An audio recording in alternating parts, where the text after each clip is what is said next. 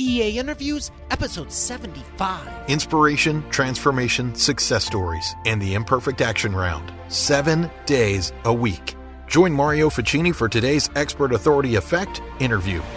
All right, Expert Authority world, I'm excited to be here with another great interview today. I have none other than model, entrepreneur, speaker, and CEO of TWIP, Lauren Koenig, who specializes in travenality. We're going to get into this with you in just a bit, right after we thank our sponsor. Why every business needs a book, including yours. Would you like to save 5+ hours with every prospect, generate more leads, and profit in your business now? Visit businessbookchecklist.com and learn how you can implement this in your business today. Here she is, ladies and gentlemen, Miss Lauren Koenig. Lauren, it's great to see you. How are you doing today? I'm great. Hi, Mario. How are you? Feeling great. It's great to have you here today. I know. I'm so excited. I've been waiting for a long time to be on this show, so I'm glad we finally got our acts together in our busy schedules and we made it happen. Absolutely. So let me ask you, what made you want to start TWIP? What inspired you to start your company? Oh, my goodness. You know what? I've been asked this question a lot, but you know what? It has to always come down to a cereal box. Really? I swear to God, a cereal box. It's funny enough, my family owns a summer home up in Canada. And when I was a little girl, I would sit every morning eating breakfast and I would eat my Canadian Shreddies.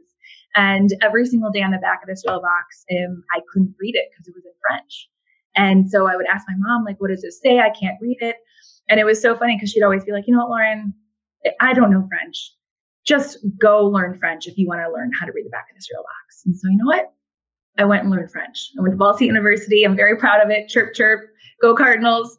And I minored in French. And after college, I wanted to go to France, obviously, to learn to be able to speak my newfound language. And no one wanted to travel. Everyone was having babies or they were getting married or, they were like, I'm broke and poor, as every college student is. And so I tapped into like-minded people, the French Club of Ball State University, and they were like, Lauren, you know what? You should not go to France. You should move there. I was like, okay, challenge accepted, hold my beer.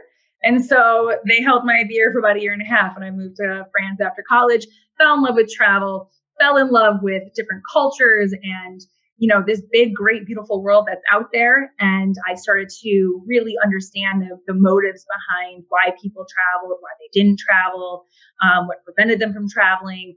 And that was my cue to pretty much abandon everything I went to college for and go down the world of travel and then travel tech. And then basically, long story short, it was curiosity at the back of this cereal box that helped me, want to dive into, like I said, the travel industry and start to solve problems that I was seeing in front of my face on a daily basis. So it was kind of like a nugget that was always inside of me, and I didn't discover it until many years later. But I think that's really the underlying cause.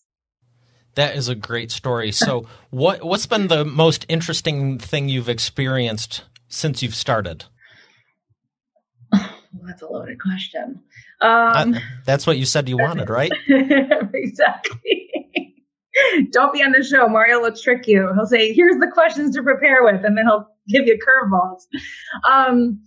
After you said you wanted some, so yeah. What's the most unexpected thing?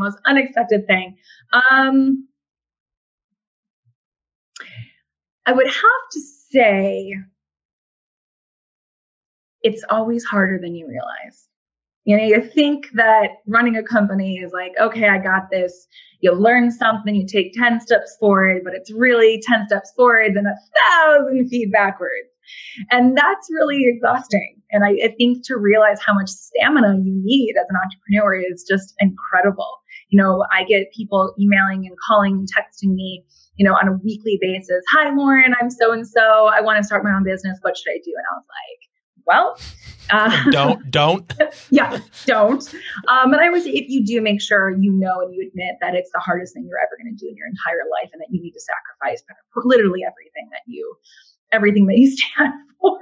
It just needs to go out the window, and that you need to start over. So I always say, if you want to start a business, it's like going to college, to university, and crossing the line to get your diploma, and then someone shaking your hand, and then someone taking your diploma away from you and then lighting it on fire and having to go start all back over again for 4 years. And that's being an entrepreneur. Their learning curve is incredible. And, you think but you really don't. And that's what you need to go and figure out. So I think for me, just the most surprising, unexpected thing is how incredibly difficult it is. I'm a very strong person. I was an athlete. I have a resiliency inside of me, but there are days where I just, I'm crying in that cereal that I was eating when I was 6 years old. And I'm like, why did I do this? So it's a long journey. It's a tough journey, but it's also very rewarding at the same time in many different ways. All right, Lauren. So I've seen some of the rewards you've been able to achieve, and it's pretty impressive. If you could go into a little bit more detail as to how you help people and who you help, I think everyone would be interested to know what you actually get to do, even though it is difficult at times. Let's go into detail about what you actually are doing. I love it. Lauren, what the heck do you do with your life? Well, Mario, let me tell you. So I'm the CEO and co-founder of TWIP, which stands for Travel with Interesting People. We are an AI engagement solution platform for travel brands. So we basically help travel brands understand their clients' travel behavior. So I don't know if you know, but everyone has a travel behavior. We're all different in different phases of this world. So we're different when we're in school, we're different when we're at work, we're different when it's at home, we're at home, but we're also different when we travel. And so you're talking about their travinality, right? I am. There you go. Exactly. Everyone has their own travinality. So we help travel brands and lifestyle brands as well understand their clients' travinality. And then with this secret, powerful information, we help brands better market to their customers, to understand their travinality, to speak to the core of them, the needs, the wants, and the desires of a user, of a traveler, and to really, help personalize their products, services, and content. Because we all now know nowadays, personalization is just kind of a used up, dirty word that means nothing. And brands really need to start, focusing on their customer and really what they want. So, we're kind of those that in the eyes and ears and insights of travel behavior. And we're definitely one of the first to be really focusing on that in the travel industry. So that's what TWIP does. And where are some of the cool places that people can expect to travel to? Well, I think that depends on truly the company that uses our services. To be honest, the great thing about the travinality is when you understand the user's travel behavior, you can apply that to your product and be able to, basically I call Spotify it or Netflix it. I mean, wouldn't it be cool to be able to have a product that, for travel and basically get recommended things based on your travel behavior or your travinality? I mean, it kills me because, one of the biggest problems is that, I've been traveling a lot this year. And, I Google a hotel for X, Y, and Z in Barcelona, and then X travel brand is emailing me hotels for Barcelona 4 months after I went to Barcelona. I'm like, listen, homie, like that ship has sailed. You lost me, and you snooze, you lose. Like it bothers me that I have to explain to travel brands of who I am as a traveler. Nowadays, like they should already know I travel enough, and I offer up that information willingly because I'm sick of having to type in my preferences and settings and whatnot. And so I think that the travel brands need to actually take a step up in their game and start offering better content, services, and products in personalization as a whole. So as for some added context, you say you travel a lot. I think a lot of people say they travel a lot, but if we can put it into some empirical numbers, what would you say? How many miles a year do you travel? I don't know mileage. I actually I've never really cared about the mileage because for me, it's more about kind of like putting that pin in the map, I will say I've been to 17 countries within this calendar year. And within the last 12 months, I've been to 17 different countries. So that's a good reference because some people say I travel a lot and they're once a year, twice a year, once a quarter. And that's more than most, I know statistically, but 17 countries already? Yes. I'm kind of like, forget the domestic travel. Not that I'm belittling in any way, shape, or form, but I mean, I always believe like, hey, go the distance because you never know when politically, financially, physically, emotionally you're not able to travel, right? So if anyone's like, oh, should I go to the West Coast or Tahiti? I'm like, Tahiti, go long, go far. So the reason why we actually, why I've traveled so much this past year is that we were so lucky enough to win $15,000 of free flights from Lufthansa and Swiss Airlines. And because of our Travinality technology. So we were recognized as the winner for that competition last April in 2018. And so Lufthansa awarded this money to us. And they were like, you have 1 year to spend it. And I was like, what did I say? I said, hold my beer. I was like, I'll be right back. And it was really great for me to do this with my co-founder as well. We've traveled to a couple countries, mostly because it helped me understand and reminded me of why I started the company in the first place. And if you're not using your product and you're not out there researching and looking and talking to people, you will lose the heart and soul. And, as much as travel is glamorous and people are like, why are you traveling? Do you ever work? I'm like, please, I just work in different time zones. I mean, like it's ridiculous. So, but with this past year has allowed me to dive a little bit deeper into travel behavior, doing the original research when I started this company, understanding, travelers as a whole, what's out there, who's innovating, who's not innovating, what companies are lagging, who is, out there and really servicing their clients, their customers and making contact all over the world. Because travel means what? To go from point A to point B. That's it. Like it doesn't say it's quickly, fast. I would want to enjoy the process. Exactly. But my point is that travel when someone says I travel, I hear I breathe air. Great. That's good. I do too. Tell me more. And I want to know more information. And that's really like the mission behind TWIP is to really help, define that Travinality. And so being able to travel to these 17 countries, 18, hopefully by the end of the year, we'll be able to, just tweak our product and make it better, as fast as possible. That's really exciting because I see 5-10 years from now how this can apply to everyone, both businesses and personal. No matter what you're doing, people love to travel, and it sounds like you have a golden ticket to make it better for everyone. So the people that are, I love the name Travel with Interesting People. So dive a little bit deeper into that as far as why didn't you pick Travel with Boring People? So I have to give my actual final, real shout out to my homie, Bo Roberts. He is a big actor out in LA and he's a very dear friend of mine. And it's so funny because, he's such a handsome little man. I love him to death. And I shouldn't say little, meaning he's just this hunk, he's like Indiana and just hot little actor. He's just so great. His personality is so spunky. He's so creative. And he's a very good friend of mine. And I was really trying to think of this, a creative, awesome name that, branded well for my company.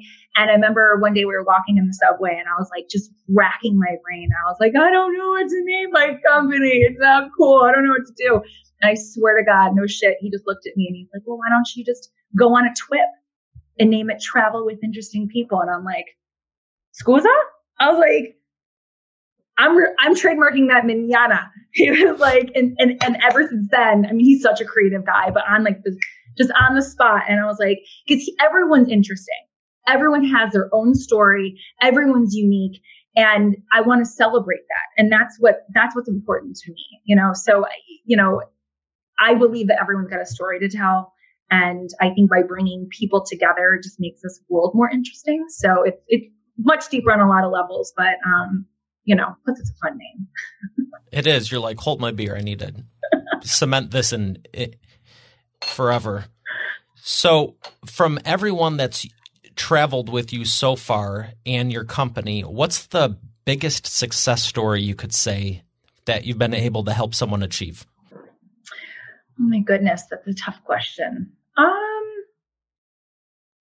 I think really, we started off as a community, right? So TWIP started off with a community, and it's not that dream is, has been finished. We've just kind of put that product to the side right now, knowing that as a consumer, for a consumer travel product, we need a lot more capital, and a lot more runway to build this community. And I believe that, the B2B travel side is the way that we're going right now because brands really need help in this area and it's what we excel at. So we basically took kind of that, the core tech out of our B2C platform and started licensing it to brands because, we're small, we're agile. And, in the travel world, you have like the big guys and the little guys and like there's nowhere in between. And so the big guys need the little guys to innovate. And that's something that we were able to provide for these larger companies. But I think that, even in just the earlier days, I don't really have a great answer to your question in terms of like something specific, but I think that, in the early days of really, honing in on travel behavior and understanding that people are different away from home. So the definition of travelnality is why someone travels when you take away the elements of time, destination, and price. There's 10 different travelnalities and a user can be a percentage of some or all of them. So with this information, you then can recommend product, services, and content. So I think like the best like success that we have done is being able to take the travelnality and turn it into a product that brands can actually digest. We've taken travel behavior, something that is in front of us every single day, and we've been able to package it and turn, with our algos and our technology and be able to kind of package it for brands to be able to offer to consumers on a broader scale. So, we're kind of like the algo behind like, Spotify or Netflix, that recommendation engine in travel that people have been trying to crack forever. So it's not like one specific travel story. It's that you will see this in many years to come, and you will start to see people talk about their travelnality. They'll be shopping via their travelnality, and they're going to understand that it's really the only important thing when it does come to travel first. Destination, time, and price will come second. But people need to be thinking about their travelnality when they start to shop for travel. Well, I think that's a huge success story because being able to break it down and understand people, same thing with me. If I'm looking something up to purchase, to invest in, to travel to, I get the same emails. Hey, would you like to do such and such? I'm like, that was 3 months ago. I know, it drives me crazy. People don't realize that, when they're asking me for marketing and everything, they're going, what do you think about this, or this? It's like, who are you talking to? Yeah. If you're talking to a millennial on a billboard, wrong market to message. Yep. If you're talking to, you know what I mean? Everything has to match up. It's not that the idea is bad. The execution of it is, though, in most cases I've found. But with what you're doing, that's huge because now you can say, hey, here's the travelnality types. Yep. Figure out where they go into, and now everything else can calculate from there to give them the best 100%. Experience. You nailed it, Mario. You 100% nailed it because, everyone, you have your demographic, their psychographics of a user, but like the burning desire of why someone travels in the core of them, that's their travelnality. And if you can understand their travelnality, then you can just, then everything's just downhill from there. And actually recommend the right hotel for that type of person versus just randomly, there's 30 within a 5-mile radius. Well, that's great, but now I need to decipher through all this crap.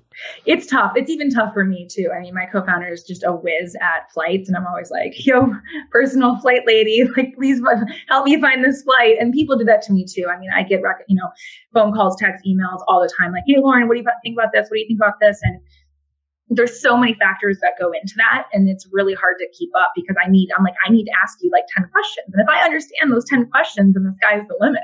Right. But it's just understanding like really their travelnality and when they, that doesn't matter. I'm like, no, but it does because anything that they're asking me, all I need is the answer to these certain questions. And then I can actually dish a world of travel for them. Because it's a very segmented, saturated, fragmented industry. And we know this, and it's only getting bigger. The travel industry is one of the, I think it's 10% of, it's such a large market, and there's so much innovation that needs to still happen in the travel space. It's the big companies are not listening enough to the consumers right now. Like I was at a conference the other day and they were like, so do you think that it was like a round table. Do you think airlines are innovators or followers? And there was a couple people from the airlines there and like, oh, we think we're innovators. And we're all like, no, no, you guys are followers. So we're all like, please, because they're too big right now, and you need to have a small team to be agile, to move quick enough. And that's why the little guys are so important to be always innovating in the travel space. And we're talking from innovation down to, alerts on your cell phone if your luggage has been boarded onto the plane, gate changes to cell phone push notifications, to recommendation engines, to even, knowing your preferences when sitting on an airplane, knowing the shortest distance between, do you take planes, trains, automobiles? I mean, travel comes into rental, it comes into OTAs, it comes into destination recommendations. There's such a large world. And it's exciting to see the innovations that are happening, that's for sure. But we still have a long way to go, and we're just really excited to be a part of that recommendation, kind of self-discovery. Even with Travinality, you can, if you're compatible with someone else's Travinality, if you're going to be a good travel partner is another, product of ours, because something, that's important nowadays is people are different away from home. So if you take two best friends and you put them together and they have different Travinalities, well, the days of our lives is about to happen. It's just like drama. And no one wants that on a travel experience when it's so much time and money that you invest in. I mean, experiences are really, they're expensive, and you can do it cheaply, but there's a lot of people, that's where especially the new generation, the younger generation, is where they're putting their money, is experiences and not houses and cars and things like that. So there's a lot of weight being put on these trips. It sounds like you could do a spin-off show of interesting people with that like to travel, interesting scenarios, like purposely put the wrong ones together and be like, all right, we're going to see what happens over here. It'd be like, Mario, I know. Mario, we might be working on something. You never know what we're up to. But using your powers for good, it will help people. Yes. But you're absolutely right, because I like to travel when I speak, and, fly in a couple days early, a couple days after, and, enjoy it. But sometimes it's like, oh my gosh, you wouldn't, other speakers and authors are, well, you wouldn't believe what I had to do to get here. I'm like, oh, someone didn't plan. It's tough. And that's a Travinality type. Someone who plans, someone who wings it. Does someone travel with, their pets? Does someone work on a vacation? Is someone competitive? Do they travel for events? Do they travel for leisure or health or wellness or adrenaline? I mean, there's many different things that goes into that. And one of the Travinalities is an urbanite, someone who travels for, urban dwelling, what they want, when they want, how they want. And there's another Travinality called altruist, someone who travels to help others. So I'm very altruistic and very urbanite when I travel. It's funny because I'm a maverick in my personal life. I mean, I'm an entrepreneur. Like, could you be more of a risk taker? But when I travel, I'm like, I'm good. I don't need to jump out of that plane. I don't need to eat that snake. Like, I don't need to go zip lining. Like, I'm just not that girl on that trip. I mean, like, I think I just grew up with a brother who went to the ER too many times and jumping off of like swing sets and shit like that. So I'm very like, I'm not a maverick, and I'm not an Epicurean. Like, I could care less where we eat at all. Like, it's not, and then there's people that are like, oh my gosh, they have new creme brulee at this tiny little Parisian cafe. And I'm like, I could care less. As long as they have food. Right. So there's just all of these things that go into it. And if you give people, the opportunity to travel with someone with similar Travinalities, the chances are much higher for a more enjoyable experience. Well, I appreciate you for sharing that, and I'm curious what all the Travinality types are. Where would someone find that information out? Absolutely. So if you're a brand that wants to work with us, you can just go to www.twip.co. We're Twip Trips on all social media, so it's really easy to find us, and you can reach out to us directly. But stay tuned. We still have tons of stuff coming out for consumers in terms of being able to take that Travinality assessment. And we're actually talking to a good handful of brands right now that are going to start offering our technology. So if you start getting recommendation engines in your email, and if travel brands are starting to know you a little bit better, it might be because of our tech. It sounds like you got a lot of good information you could put into a book also. Those personality type, the Travinality types, I really am curious what they are, so I'm going to check that out. There's 10 of them. Finish. I'll tell you right now: altruist, culturist, Epicurean, Imaginavo, Solitaire, Purist, Maverick, Victor, Wayfarer, Urbanite. Okay. I'm curious. I think we're very similar, because for business, it's like, we're going to make the moon happen. And then when you're traveling, it's where's the pool? Where's the hot tub? Where are some tacos? Hey, you want to drive 35 more minutes away from where we're at? Not really, just flew to get here. We're good. I feel you. All right. So tell me about your speaking.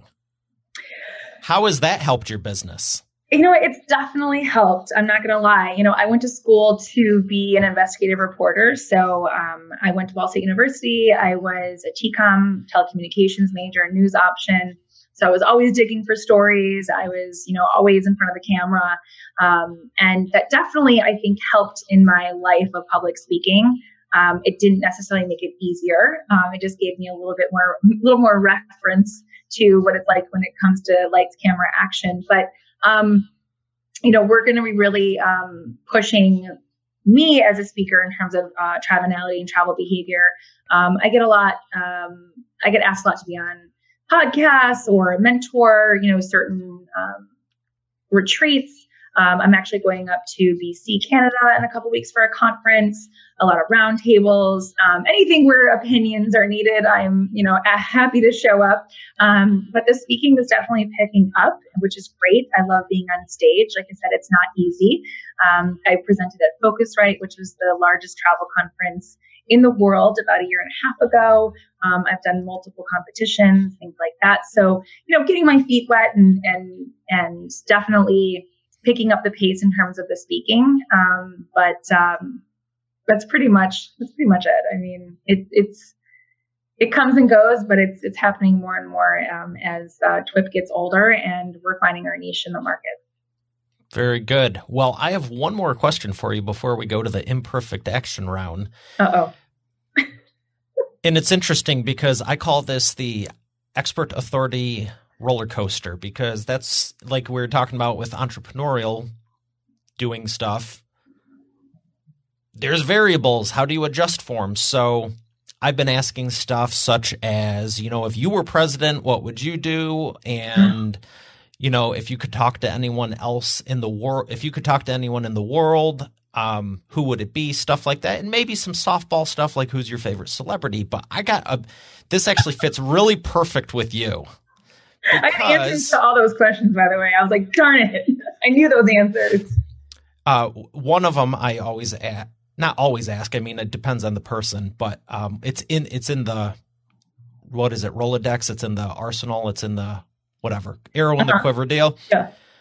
It's one I ask people. Where's one place in the world you would love to travel to that you haven't yet? Thailand, Sweden, and Tokyo. Not 1, 3. Why? Oh, wow. Thailand because of the beach with Leonardo DiCaprio. The nice ties. Right. Tokyo because I'm obsessed with the Japanese culture and sushi. And Sweden because I love Vikings. Okay. It's really as simple as it comes down to. Honest answers, 60 seconds or less. You're ready for the imperfect action round. Goodness. And I'm just going to throw this out there. Yeah, the beach looked beautiful, but you don't want to go there because of it. You want to go there for the beauty and stuff, right? Of course.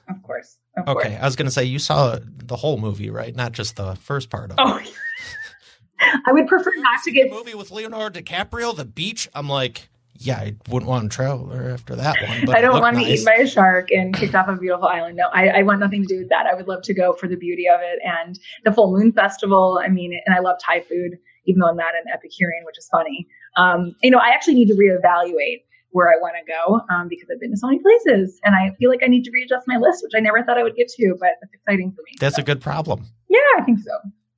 All right. So we're going to thank our sponsor and come back for the imperfect action round. Why every business needs a book, including yours. Would you like to save 5+ hours with every prospect, generate more leads, and profit in your business now? Visit businessbookchecklist.com and learn how you can implement this in your business today. All right, Lauren, we are back with the imperfect action round. Lauren, are you ready to take imperfect action? Do it. First question. What is the fastest path to the cash in your experience? Oh my goodness. Besides robbing a bank, no, I'm totally kidding. Listen to your customer, listen to exactly what they want. understand what their KPIs are. I think that's really important. Even though you have this amazing product and you think you know their needs, wants, and desires, you need to ask them. Like everyone has their own plan in their own business and their own KPIs that they need to hit. So understanding a company's their roadmap and getting to know them and their problems and solving for them is definitely where you should put your focus, especially in B2B. Excellent. What is the biggest problem you see your prospects making, and how can they fix it? They're not being agile enough.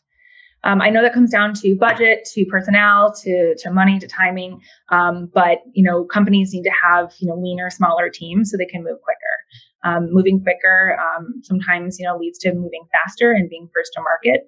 And again, listening to their customer. So I believe that right now, especially in the travel space, personalization is huge, but really cracking that code and what that means is something that they've been promising for a long time. And now that the materials are out there and the products and services are out there, to actually get under it and deliver.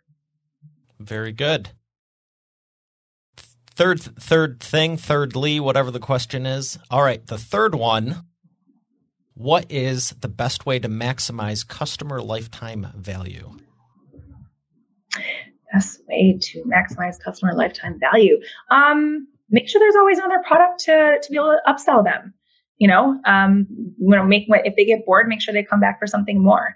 Having one product is great, but always making sure that you can upsell them later or give them an additional offering is something that's really important, because they're going to want to be there for your brand, for your service. They're going to stay for one reason, but they're going to come back for something new and exciting because they don't want to miss out. And they already know that they've taken the time to get to know the team. They know what to expect of the personnel, because it's a lot harder to go somewhere in a different direction or go work with another team or get to know someone all over again. That's why losing personnel on a team is so hard. You have to go replace someone. And it's the same thing in business. So always having a product available, in your back pocket to kind of offer them in a later time upsell is a great idea. Love that answer. Always stay innovative. Yep.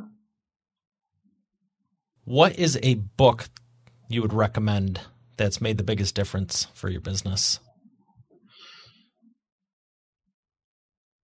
Oh, I have so many. I don't know which one. I would probably say, can I do two? I'm doing two. I don't care. Yes, you can. One is Presence by Amy Cuddy. It's amazing. It's fake it till you become it, not fake it till you make it. She really focuses on body language, and, she was the one that coined the superwoman pose, really being able to, using body language as a power. I loved that book. It was so helpful to me as an entrepreneur, as well as to anyone that is on my team. And then Tim Ferriss, Tools for Titans. That's an awesome book. That's just a big old encyclopedia of everyone's tricks and tips. And that's a great read when you don't feel like finishing something from beginning to end, and you can just open up the book and I'm going to read this today. So those are two books that I love. Great recommendations. So where can people learn more? Like I said before, go to twip.co or follow us on social media at Twip Trips. We're really stockable online. So I've always been a very stockable person. It's terrible. It's just everything's out there, easy to contact us. You can contact me directly at Lauren@twip.co for any questions or any businesses that want to work with us. I look forward to hearing from anyone.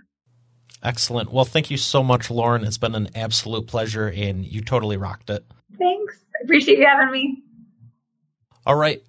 Well, Expert Authority World, we got another great interview. We'll see you on the next one. Have a great day, and God bless. I'll see you tomorrow. Why every business needs a book, including yours. Would you like to save 5+ hours with every prospect, generate more leads, and profit in your business now? Visit businessbookchecklist.com and learn how you can implement this in your business today. Hey, thanks for listening to today's episode. I hope you got a lot out of it. I know I sure did. If you haven't done so already, I invite you to subscribe to the show. And also be sure to check out eainterviews.com for complete show notes, the full interview video experience, links to the resources we mentioned, and more. Have a blessed day, and I'll see you tomorrow.